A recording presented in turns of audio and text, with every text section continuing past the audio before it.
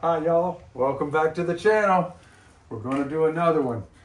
This one's going to be about the batteries, and specifically it's going to be about living with the batteries, maintaining the batteries, monitoring the batteries, and if necessary, tweaking the batteries, repairing the batteries. So these are the batteries of the system. 12 of these batteries that I built. On the channel, you've watched all the processes of how I did this. Now, if I had it to do over again, this all started 3.5 years ago, 4 years ago. If I had it all to do over again, I'd just buy these do-it-yourself battery kits from Jenny Woo. They're amazing. They're fairly inexpensive, cheaper than what I paid to build these myself. And the cells you can get now are far less expensive and have a higher capacity, and they're more predictable and consistent. And if you contact Jenny Woo about it, I know that it sounds like a sales pitch when I talk about Jenny Woo, but really I just want y'all to not have problems. And that's how I found to not have problems. Contact Jenny Woo. I'll put her email address in the description. But let's talk about these batteries. These batteries came from 3 different suppliers originally. I didn't find Jenny Woo first or even second. I found her third. Everything I bought from her worked great. I bought the first 132 cells from Winnie Wong. I have a video about the pricing and the experience of buying from different suppliers. And you know, the title of that one is Reduce the Risk When Buying Lifepo4 from China. And I think a whole lot of people benefited from that video. So Winnie Wong was a liar and a crook. And she lied about not only what she was going to send me, but then she sent me used stuff and a whole mishmash of cells. I tested each one and I grouped them so that I wouldn't have one weak cell in every battery, because the weakest cell is the limit to the capacity of the battery. So I grouped them together so I could get the most capacity out of the cells that I received from her. And I am the most likely to have ongoing problems with the the cells I received from her. The second supplier was Amy Wan, had a great reputation on the do-it-yourself solar forum. Her pricing was really high, and for the most part, I was happy with the cells. I did have some problems later with them, but I bought 70 cells from her, and the remainder of these cells and all the others, because I think I built 27 of these batteries now, 12 of them you see here. And the remainder have all been from Jenny Woo, and they've all been great. And the prices keep coming down, so just contact her for what things are like now.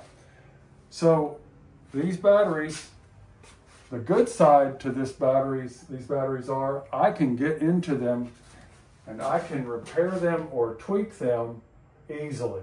I don't have to open much up. I can check the cells, and if I've got cells that aren't functioning correctly, if I get them top balanced, and then when I get them down to the bottom of their state of charge, if one cell races to the bottom, I know that's a bad cell. I can take that cell out and replace it with another 280 amp hour cell. Yes, it will be of a different version. Yes, it will perform better than the other cells in the battery. But like I said, the weakest cell is the one that determines the capacity of the battery. So if you've got a bad cell that races to the bottom, replace it with one that's not bad, and you will bring that capacity of that battery up to the next weakest cell. So if you got some extra cells, or if you need to order some to do that, then you can bring your capacity of your system up by doing it. The other thing that can happen, or that has happened, is some of the batteries in my system, between the time I built them and the time I commissioned my system, they sat for a long time. 3, years. Had a lot going on, went through a lot of changes, built a lot of batteries, did a lot of other hobbies. And so during that time, some of the cells, especially amongst the lower quality cells that I got originally, they drift from each other. So they were all top balanced in the beginning. I put them all in parallel and top balanced them, but then they drift from one another. And when they do, that reduces the overall capacity of the battery, because if they're not all at the same at the top, then one is going to reach the bottom early, even if it's not a bad cell, just because it drifted down and started at a lower capacity. So you need to get that battery back up to top balance when it's at its 100% state of charge. All those voltages need to be the same at 3.65. And so how do you do that? Well, you could take that whole battery back apart, take all those cells and flip them around and put them into parallel and re-top balance it, and then take it all back apart and put it back together as a battery. And yes, you can do that. It's time consuming. Or I'm going to show you a little trick. This little trick is my little trick. I'm sure other people do it. This little trick is my little trick for me, my comfort level, and what I do in my system. I am not telling you that this won't make your hair catch on fire or whatever might possibly go wrong, but I have had no problems doing this, and this is what I do in my system. So I can't show you in real life how I do this, because all these batteries are now top balanced and functioning well. But if I were to turn on this screen, and if I were to come in here and see that you see these are all between 3.365 and 3.7 volts. But if I came in here and I looked in 3.71, so they're all within 6 millivolts of each other. But if I came in here and let's say they were all at like 3.4 something volts, and I had one that was at 3.32. Well, that's dramatically lower than the others. That cell needs to be brought back up.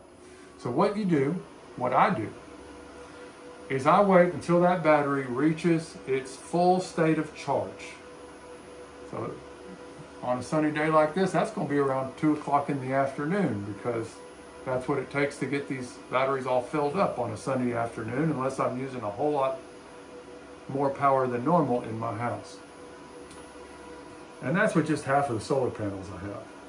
So once that gets full, I will turn the breaker off for that battery, and I will pull this Anderson connector so that that battery is now isolated from the others. And all those cell voltages are going to start to drift downwards. And I'll take this power supply and I will connect it to the weak cell and make sure that I'm connecting it to the negative and the positive to the positive, and I'll turn it on and I'll watch it. Now all the other cells are full, right? So I'm going to take that cell up to 3.65 volts. I've got it set at 3.64, just a little marginal safety. 3.65 volts. And as it gets there, as it gets closer, that amperage is going to drop down. It might start at 12 amps. I know it says 40 here, but when you put it on a load, that's going to happen if the cell was empty maybe. But that's going to start at about 12 amps. As it gets closer to 3.65, it's going to start to get lower. When it gets to 3.65, it's going to keep dropping down. When it gets in the range of 1 or 2 amps is all that's going in, I'll disconnect it. Now the others by then will have drifted downwards. They might be at 3.52 or something, because they drift downwards after they're no longer taking a charge. They might have been close to 3.65 at that full state, but After I do that, I'm going to let that battery sit. And within an hour or two, those cells are all going to be fairly close to one another. And it'll be close enough that the passive balancer in this BMS will then take over and it will get everything balanced. On the subject of active balancers and passive balancers, I have told you that I have some pretty bad cells here. Not all of them, just, you know, some of them that I got from a bad supplier early on in the process. And yet, once I get these top balanced, and then I let them just operate in the system for a few days, I come out here and, okay. Let me back up just a bit because I haven't gone over this yet. Each of these inverters is tied to one another through a low voltage cable that communicates with each other. This is the primary inverter and it communicates with inverter number 2 and inverter number 3. It then also comes down and connects with the primary battery. And the primary battery then connects and communicates with all these other batteries. And each one has the dip switches set so that it knows what each battery in this series is. And when I get close to full, I can look on the app and I can look at what the highest and lowest cells are amongst all of these batteries. I don't mean the highest and lowest cell in that battery. I mean the highest cell in any of these batteries and the lowest cell in any of these batteries. And if I'm at 99% state of charge, the differential, the delta between the highest and lowest cell in all of these batteries will be 4 or 5 millivolts. That's what I find. Never more than 10 millivolts, which is just great.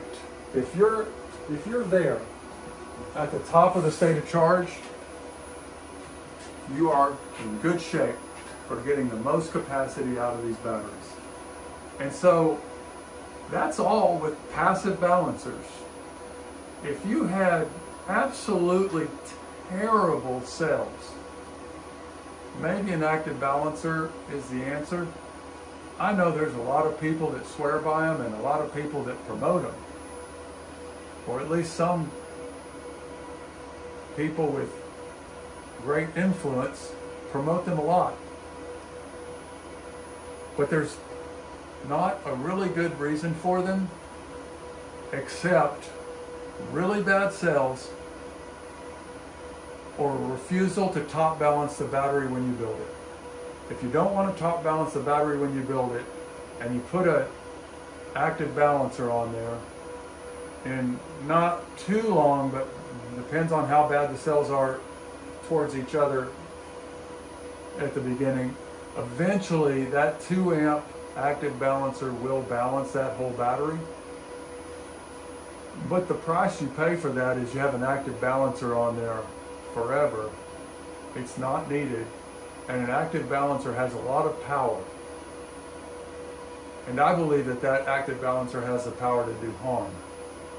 And it's not something that I want in my batteries, although because of the clamoring for it, I fear that eventually that's mostly what you'll have available to you. So if you have a system like this, like I do, where you have BMSs that have passive balancers and talk to one another well, I suggest that you get extra BMSs and put them on the shelf. Because if your BMS goes out, or should I say when the BMS goes out, because that is what will fail on these batteries. And when it goes out, you're going to want something that you can swap out and that will communicate with the batteries without problem. If you go looking for BMSs and those aren't available anymore because the market has changed, well, you may have heartburn. You may end up changing all your BMSs for the latest flavor. I think that that's all I wanted to cover in this video. I'm so pleased with the way this is working out for me and the energy independence that I've gained from it. I have a few more ideas for some videos that I think will help people that are in this situation of being off grid and using these batteries to keep their power on. And so, you might want to subscribe to the channel, and if you like the video, please do that little thing that you do. I appreciate it. I look forward to your comments. Thank you very much for sticking with me this long. Bye-bye.